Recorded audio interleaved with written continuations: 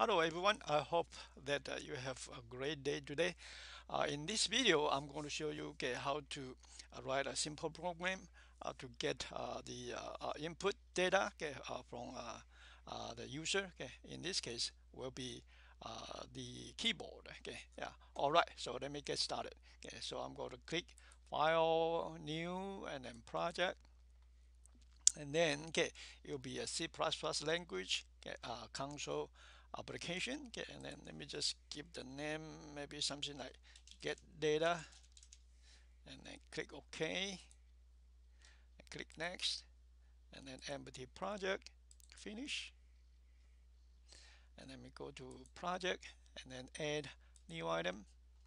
And then I will use the default source code file name. And then click add, and again, to save you time, I have some extremely simple code written already. I call it the skeleton code.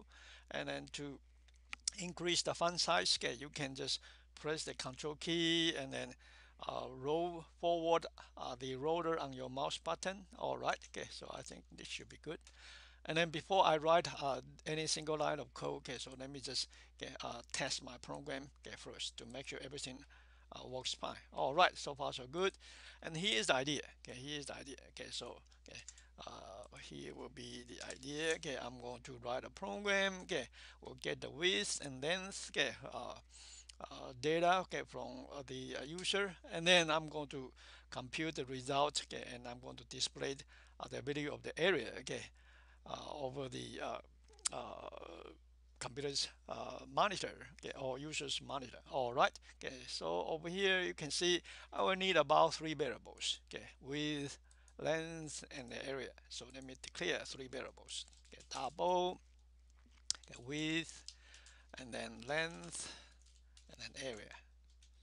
And then I'm going to display the prompt sign. Please enter the width. And then I might try something like this. Say, how about try 3.5? So user will know what value they can try. And then I'm going to use the cin to store the value to the variable width.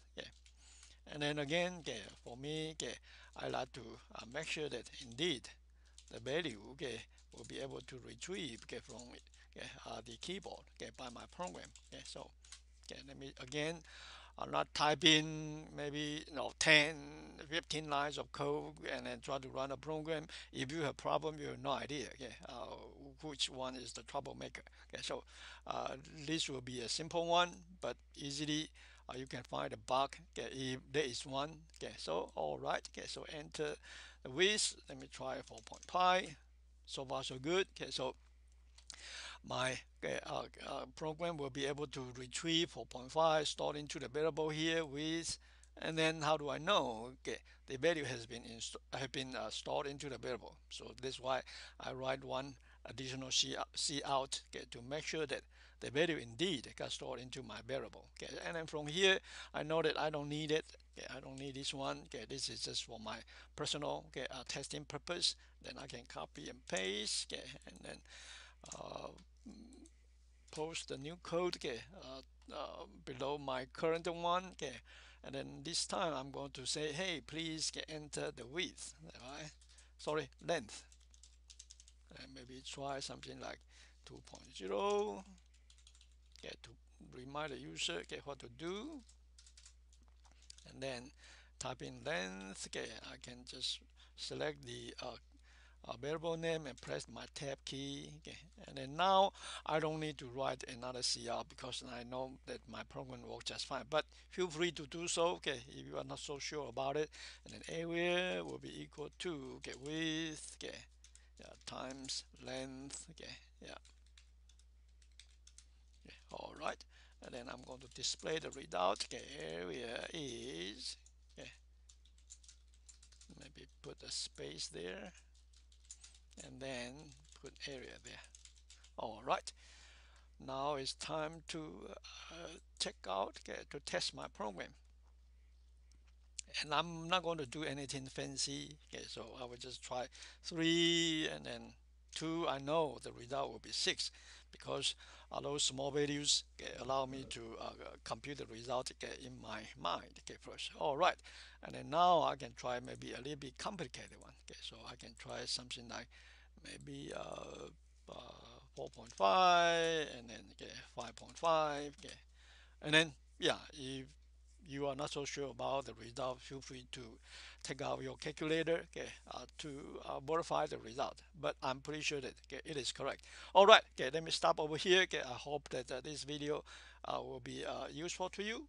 And then you can use the same logic to change it to maybe write a program to calculate the mile the mileage per hour a car is can travel. So you can just change the prompt sign to maybe something like please enter the miles, and then next prompt sign change to maybe please enter the gallon, the number of uh, gallons used, and then you can just change this value to something like mpg mile per gallon, and it will be equal to right, the miles get divided by the number of gallons used. All right. So let me stop over here. Have fun. And have a good day too.